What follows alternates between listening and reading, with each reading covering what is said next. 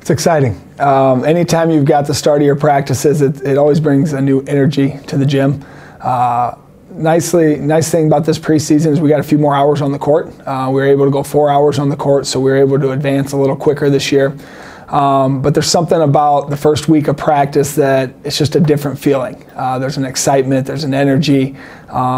I think it's because the guys know there's games getting close. We're about to play some other guys. They're getting to a point where they're excited to play somebody else instead of beating up on each other all the time. But it's been fun. It's been a good week so far. We're excited for the start of it, and we're ready to get rolling on the court. Both of those guys have had good careers for us, coming back in their third year of actual playing. Joe was freshman of the year a couple years ago, had to do a different role for us last year in the group that we had with injuries and whatnot. He had to do some things that is not necessarily his strength, and that didn't make him the best player he could be, but still had a great year for us. And then Jerice kind of came into his own last year a little bit. Was good as a freshman for us, but then as a sophomore he took it to a new level. Shot the ball extremely well and then added a couple other pieces to his game. So it's exciting to get those guys back on the court again this year as upperclassmen, and to bring that experience to a lot of new guys that we have, and to kind of show the guys how we play and the way we do things. So we're excited to get those guys back. We're expecting big years out of both of them. It's not easy to replace guys like that. Those three seniors brought some leadership and brought some big things to our team, and I think you replace it collectively. We've got a very young group this year. We've got one senior on the team, and he's a transfer, so he's still trying to figure out things for us. But I think between all the group of guys, you can replace them as a group collectively in different ways. We're excited about the new guys we have. We're excited about the blend of new guys and returners. So I think you can continue to replace those guys with just a group effort. The younger guys stepping into bigger roles, younger guys taking another step in their game, developing. All of them worked extremely hard in the off season. None of them were happy with the success that we had last year, or the lack of success we had last year. So it put a little spark in them, a little fire, and drove them to become better. And I think they have. I think every one of them have added pieces to their game, and every one of them will be able to bring new pieces to the court this year, along with the new guys that we brought in. So like I said, it's been a great blend between the group. There's some good chemistry going right now, and we're looking forward to showcasing that on the court.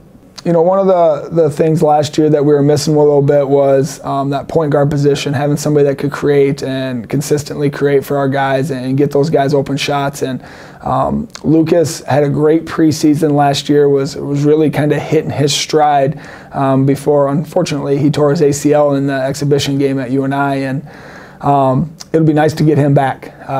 He finally got cleared to go live basically the first day he got on campus. So he's still kind of working his way back in and getting used to the game, but he gets better and better every week. So it'll be exciting to get him back on the court. And then, Jake is a very good player as well. He's a true point guard. When you throw a bunch of shooters around him and guys that can score in different ways, it makes him pretty good, and it makes them pretty good. So he's really getting used to the game and kind of came in hitting the ground running. So it'll be good to see those guys get on the court. We feel like we can play them both together. They're both versatile enough that we can play them together, but they're definitely going to let us get back to playing the way we want to play, which is a fast-paced game. Mo had a huge presence in the paint last year and was big blocking shots defensively and could finish at the rim. And the way you replace that is with a few new faces. And a lot of them, those guys are all versatile in their own ways. Dylan has been, very good for a freshman as well, picking up stuff early, getting used to the flow of the game. Obviously, you've got Cade back. That's going to take a bigger role on this year as well. And then you can mix it up and go with a Josh Carter as a little bit smaller 5 or a 4, more athletic 4. And Jason's still working back from injury, but he gets better and better every day. So we're excited to see his progress and see where he'll go as well. First and foremost, good basketball players. We all want, good athletes and good basketball players that can step on the court and play at this level. It's one of the best Division II conferences in the country. We truly believe that, and we need guys that can compete in the conference and help us win games.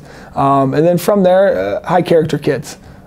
Kids that are willing to come here and be good academically, They're going to focus in the classroom. We've had over a 3.0 every year I've been here, and then stay out of trouble off the court. And we don't have a problem with our guys doing that. So high character kids is huge for us. Fayette is a unique situation. Upper Iowa is a unique situation. It's a small town. It's an awesome community, but you need to have good kids that support that community and fit in well in the community. So that's kind of what we look for. It's kind of cliche, but family. It's a huge family atmosphere with not only within the basketball program, but within the whole university, in the whole athletics department. It's amazing how well the different teams support each other. When you've got over 500 student athletes on campus, and it's the majority of your school, it's kind of a unique feel. And I think that's why kids come here and love it. They get to make friends with the baseball players, the football, the volleyball, softball, whatever it may be, and they go support those guys while they're playing, and then the same thing happens for us. At our games, our student section is part of our best crowds. So I think that's the special thing about UIU is not only are you watching them on the football field or the baseball field or whatever it may be, you're actually friends with those guys and gals, and you really feel like you're a part of their programs as well as your own.